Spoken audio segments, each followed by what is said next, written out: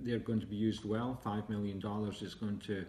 be used in construction of the wind tunnel, which is going to support our aerospace and mechanical engineering programs here at the university, and also promote research in the aviation aerospace field. Also with our $3 million going to the Gates Institute, which is a great opportunity for young people in high school to get dual enrollment, so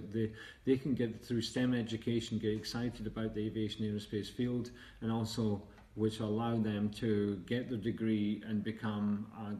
a rewarding career in the aviation aerospace industry. And finally, we know that there is a pilot shortage throughout the world, and with the $2 million that we're able to give scholarships to the young pilots to secure the certification to build hours so that they can be employable as first officers in the airlines.